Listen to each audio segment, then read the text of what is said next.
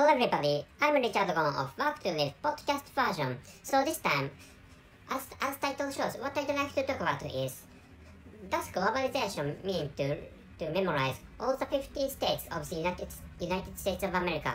So I will tell you again. So the title is, does globalization mean to memorize or remember all the 50 states of the United States of America? So about which I'm going to tell you stories. So maybe not at least, but this to start with, our lives have been globalized or globalized, which means we have close contact each other between a person living in a person living a country or a culture with and another person living in a country or different country and living in a different culture. So I'm sorry, maybe that explanation was complicated. So yeah. So the fact is that you are listening to this episode, which means we have close contact with each other, and apart from, if you are not a Japanese person living in Japan, maybe we have some kind of globalized communication, which means in most cases the majority of the listeners of my podcast are people in the United States of America, and some listeners live in Western developed European countries. So thinking about or based on such a fact that the fact that you are listening to this episode means we are connected globally, or we are connected, or we have certain contact globally or internationally between one country with another countries and another country. So how this fact is connected with the title is,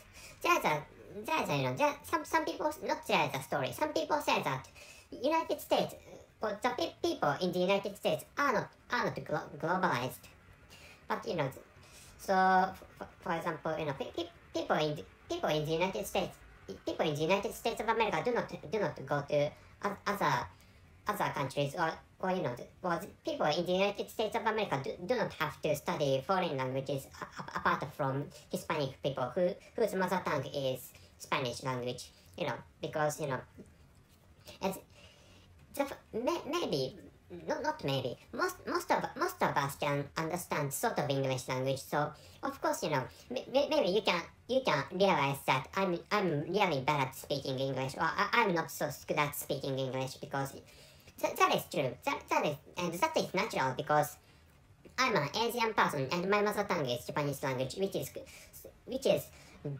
dramatically, or which is largely different from English language or other languages spoken in Western European countries. Anyway, so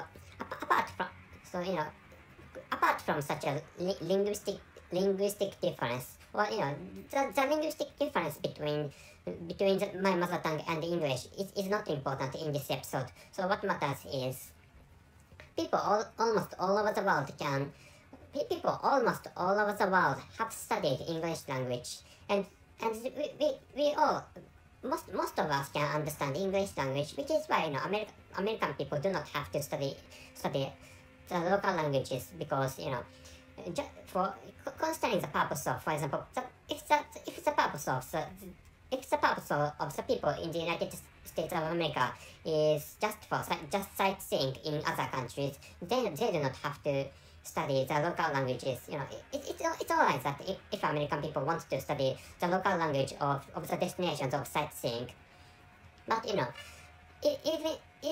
even thinking about the purpose of sightseeing for the United States or for the people in the United States of America, American people do not have to acquire the local language which I think is understandable for you, because maybe most listeners of my podcast most listeners of my podcast can understand English language really well.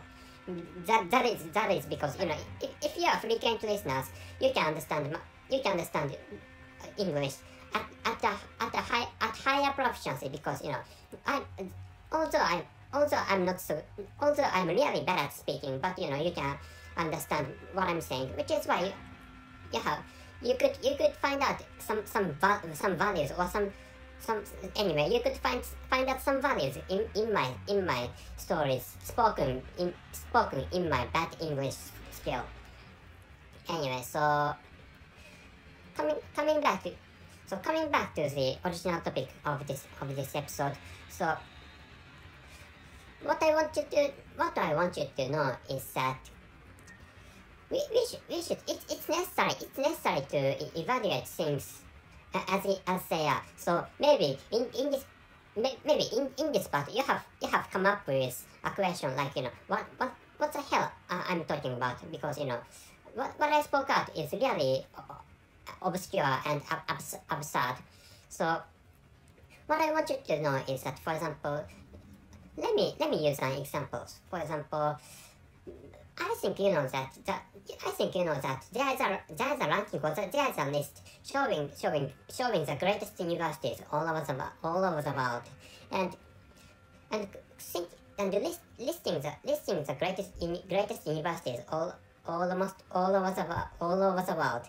Most of the universities on the top 10, for example, most of the universities from the top first to the top 10s are American universities, or maybe there are some British universities are ranked into the list, which is the situation. But the how that list is created, how that list of greatest universities is created is based on, for example, the amount of money spent for researching or scientific researching. And of course that is important, and that is good for measuring the extent of the greatness of the universities. Using the amount of money spent for or invested in scientific research is a good item, or good measuring item for evaluating and ordering universities. But actually, thinking about original purpose of universities is to educate students, or teach students higher levels of educations, which is the original purpose, or the purpose of universities. So what I'm telling you is that of course there are items, or of course there are elements which can be useful for ordering or measuring the performances of universities. But actually, maybe in many ways, some American universities, or all some American universities are ranked into the list created by each item, or each measuring item. So what I want you to know is that great universities should be evaluated, or should be measured, or should be rewarded, irrespective of diversity. So now this is an example of the list of the greatest universities, and some people, there is another case. That another case is Academy Award, or there is a famous award of movies, isn't there? Maybe that is the name Academy Award, or Academy Award. We Japanese call Academy Award. So but really a famous award, and some people say that maybe years before a Korean movie was awarded at the not at the first. The Korean movie was ranked or awarded at the highest rank, which is a fact. Of course, maybe you can remember by the name of the movie, and the name of the movie is Parasite, and or in Korean name that is Senchun. Senchun is the original name of that movie, and in the English name of the movie is Parasite, and Parasite became the winner of the award. But actually, some people say that is because that movie is not the movie of the United States of America, or that movie is a movie of Asian countries. Or that is a movie of an Asian country, which is why that movie got an award of Academy Award. But so if that is true, I don't think that is doing such a thing is necessary. So what I want you to know is that for I don't know how to measure, or I don't know how to order which movie is great, which movie is good and which movie is bad. I don't know how to evaluate, or how to measure such scales of movies. But actually, when it comes to measuring, or when it comes to ordering things, anything's are fine for measuring and ordering. For example, in this case, if there are greater movies, Parasite, it's fine to gives a winning award to those greater movies. And for example, in other cases, for example, in this case, let me come back to the example of universities. For example, if there's an item, for example, if there's an item measuring or ordering along with the original purpose, which is to teach students. And if that item is used for making a rank of universities, and American universities, for example, American universities are ranked into from the top first to top 10s. So I think that is alright, because if the fact is that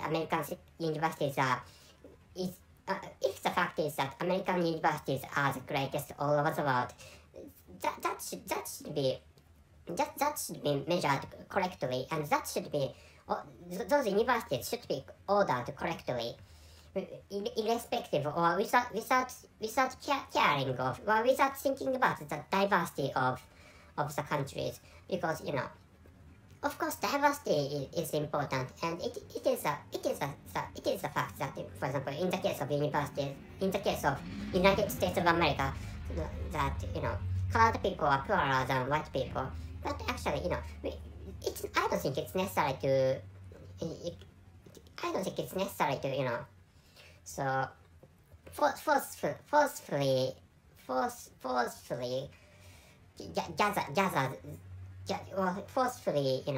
gather them to the frame of standard.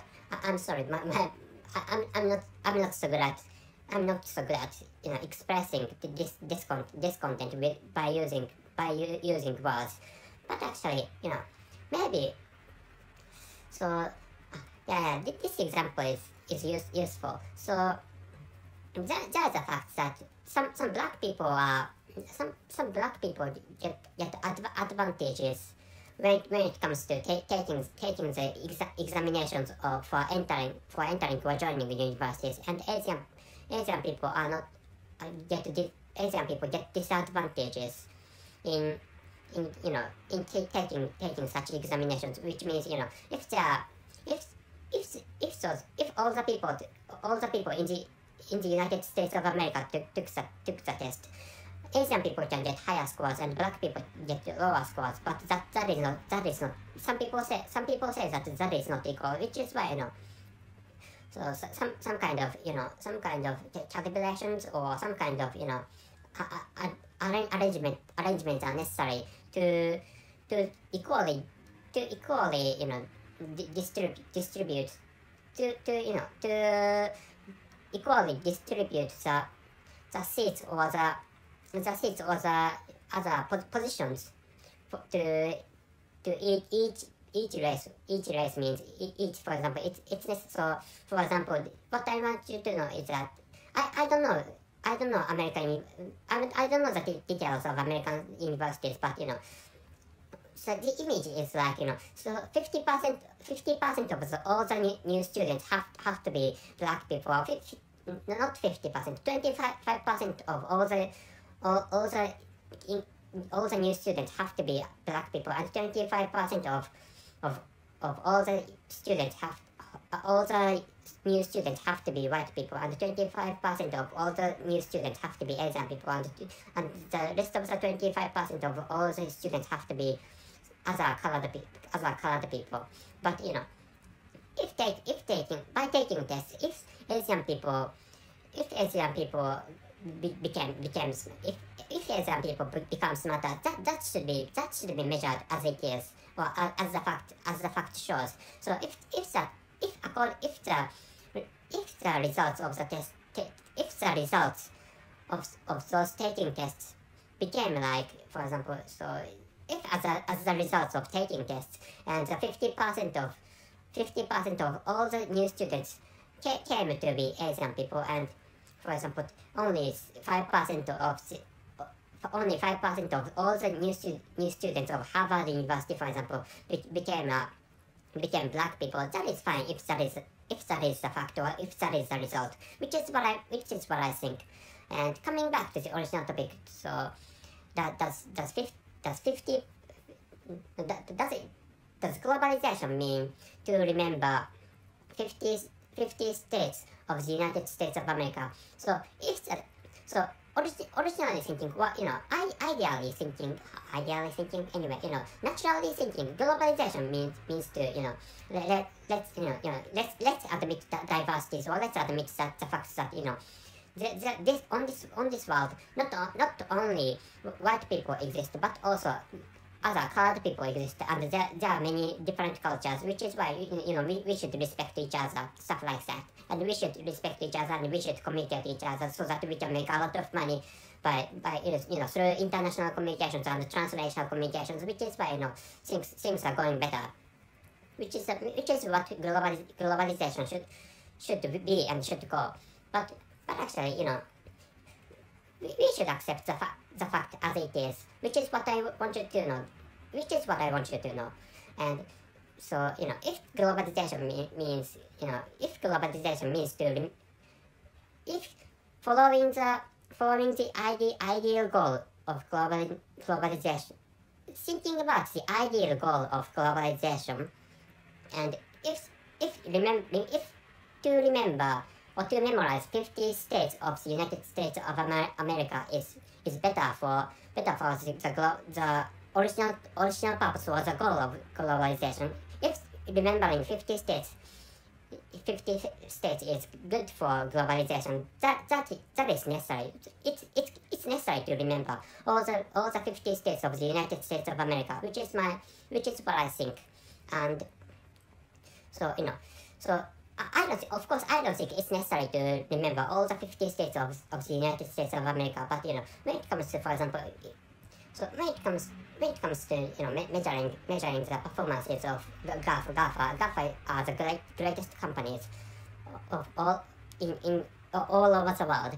But which is why, or considering which, United States is the greatest, which is a fact. So people should accept, or people living in other countries than United States of America should accept that fact. And globalization, or accepting, or admitting racial differences, and admitting and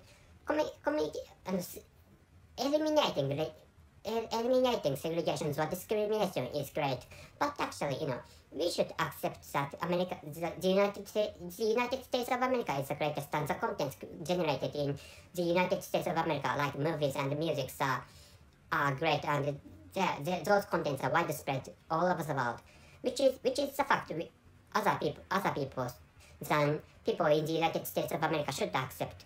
So so conclusion is we should accept the fact as it shows or as it is, which is the conclusion of this episode.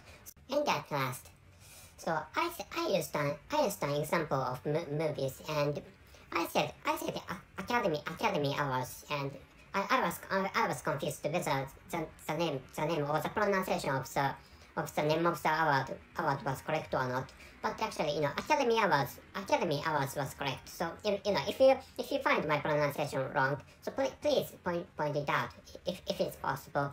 But Academy Awards is correct pronunciation, I think.